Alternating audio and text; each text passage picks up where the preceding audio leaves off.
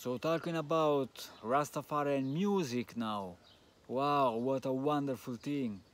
You know, if we consider that so many people got the message of Rastafari through the music, yeah, let's think about Bob Marley, let's think about all the pioneers, all those great voices that raised up from the ghettos. And they managed to take this message so far to the four corners of the world. That's why we're talking about reggae and Rastafari now in South America, in Europe, Italy. We're talking about Rastafari in Japan, China, and all over the world. Nowadays, there is not one place in which there is not the presence of Rastafari. Yeah, because this is the prophecy to the four corners of the earth. So why Rasta is related to music, to reggae? Why the reggae music? We have to go back then. We have to make a journey backward in time. When in 1494, Christopher Columbus arrived in Jamaica. Some people say discovered, me never say discovered because Jamaica was there already. Arawak were living there, yeah? So he arrived in a place called Discovery Bay in Jamaica. After that, Jamaica was under the Spanish rule, and then during the 17th century, it passed on to the English, the British Empire, yeah? So Jamaica became part of the British Empire, English colony. What happened now? That millions of Africans started to be deported from Africa to Jamaica, to the Caribbean. Actually, Jamaica had a very peculiar part in the slave trade history because Jamaica was, let's say, the gate to the so-called New World. Meaning Jamaica was the place in which the slave ships would carry the slaves, and then from Jamaica and from the Caribbean, then they were brought to other places like Brazil, like Central America and other places like that. So Jamaica was actually very important, sadly important, in the history of the slave trade. Places like Port Royal in Jamaica, they were called the wickedest city of the world. Because Jamaica was a place of buccaneers, pirates, yes? So it was a very afflicted place, very much so. But looking into the history, we see that those slaves that arrived on the shores of Jamaica, they couldn't carry anything with them.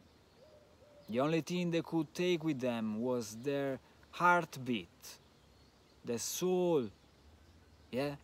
And the way to express the heartbeat, the soul, was the music. So music was the only thing they really brought with them. A way of oral tradition, oral culture. And the only way to keep this culture alive, this legacy with Mother Africa, was through music. That's why they used to gather when they were not working as slaves. They used to gather and sing and beat the drum. So the drum became the only way to be near to Africa, near to home. So the drum became the real instrument of freedom. Those slaves brought with them a kind of music called burro music, a very fast beat, yeah, something like so those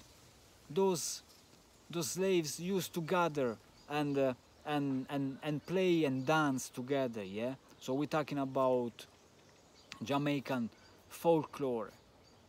We're talking about revivalism, yeah. We're talking about dancing, singing, drumming together for nights, for hours during the night.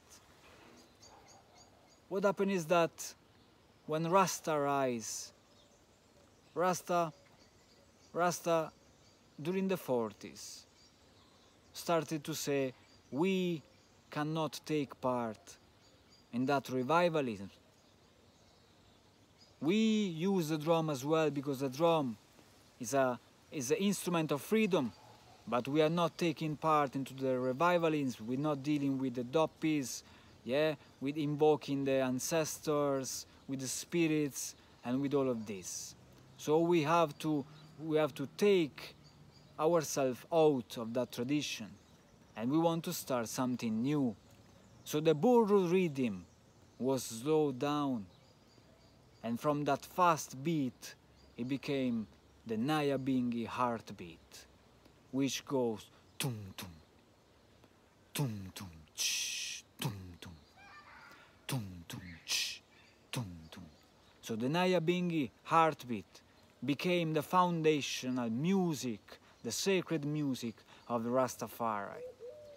So the rituals of Rastafari, the chanting of Rastafari was accompanied but by the Nyabingi heartbeat, by the Nyabingi rhythm, the Nyabingi music. Yes, so from the 40s going on, this Nyabingi music was played in the Rasta yard. And what are the Rasta yard? The Rasta camp. The Rasta camp were basically yard confined by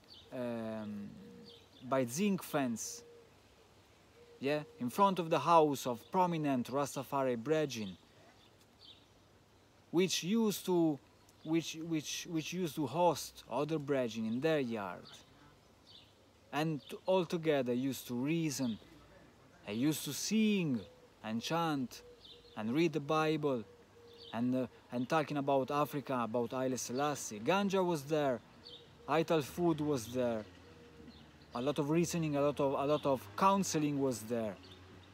So the Rasta yard, the Rasta camp, they were the open air Rasta university, and there is where generations of Rastafari learned about the levity, learned about Haile Selassie, learned about how to eat, how to speak, how to play the drums, learned about the prophecies of the Bible. So the Rasta camp, they were the real university of Rastafaris. That's why we have many ancients in Rastafari which they were not educated according to Western standards. Some of them, they could not even read or write, but they knew a lot of things. They knew about the Bible, they knew about politics, they knew about history, and they could talk about stuff until the end of time. They were very a knowledge person, even though they could not read or write, because they learned in the Rasta camp. So in the Rasta camp, this new rhythm developed, yeah? East Kingston, you had in 9th Street, Trenchstone 9th Street, Congo Watu, most fundamental Rastafari ancients and patriarch, yeah? In Congo Watu was also the founder, yeah, of the Youth Black Faith, a group of very zealous, radical Rastafari, yes, and on the other side of Kingston, in West Kingston, there was Count Ossie and the mystical revelation of Rastafari.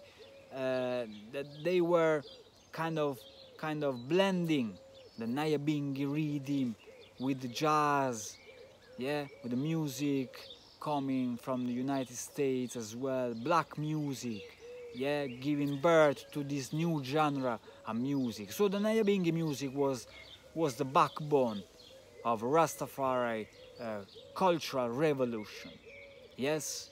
So in the yard, the Rastaman was there, burning the chalice, playing the Nyabingi music, chanting. These chants, they were hymns, they were prayers taken from the Bible.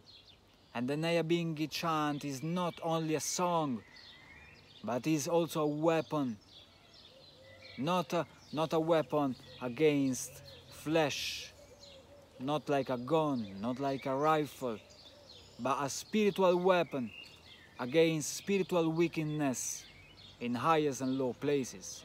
So when you chant Nyabingi, you are not only praying, but you are also fighting against the wickedness that is present in this world. That's why Nyabingi is a prayers, but it's also a spiritual war in which you don't have to fight nor kill, but you have to expand your heart into love, and you have to make sure that this love will encompass everything else. Yes, and so you purify your heart, your soul through the Nyabingi music, the rhythm of the Nyabingi. Yes, and the chant will lift you up in your heavenly frequency. So in those yards, youth like Bob Marley, Joe Higgs, Neville Livingstone, Peter Tosh, and all of the pioneers, they used to sit with a Rasta man and listen to this Rasta chant and get inspired, and they transition from being rude boy, yeah, to being Rasta man. So that's how when they started to play music, the Rastafari message was in the music, and eventually the Rastafari rhythm came into the music, and that's why ska became rocksteady, and rocksteady became reggae, and that's why reggae became Rasta music, a vehicle to take this message to the four corners of the earth. Yes, and in 1961 was the first time in which Rastafari brethren entered the recording studio in Jamaica, and the song was "Oh Carolina" by the mystic revelation of Rastafari. That was the first time in which you could hear the Nyabingi drum in the history of Jamaican music. And now, if we look now, Nyabingi music has become the foundation of all Western black music. Yes, foundation of all.